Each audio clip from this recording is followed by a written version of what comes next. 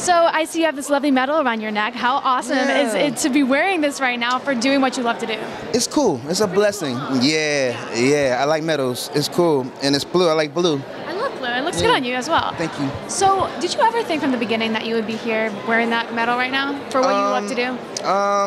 You kind of I don't think, no. I'm not that guy. I just hope that people, you know, love my music. I hope that it connects with the people, you know, and then this is the stuff, this is like the icing, like the cherry on the top, Like you're doing what you're supposed to be doing. Yeah, we're selling records, we're doing good, we're, you know, the most streamed, the longest we tied with Mariah for 4 months, so this is the blessing. So I don't look that far. I don't think like, you know what, I can't wait to get to wear that blue. Good. You know what I'm saying? Good. So and this how is do good. you stay so humble as you are right now?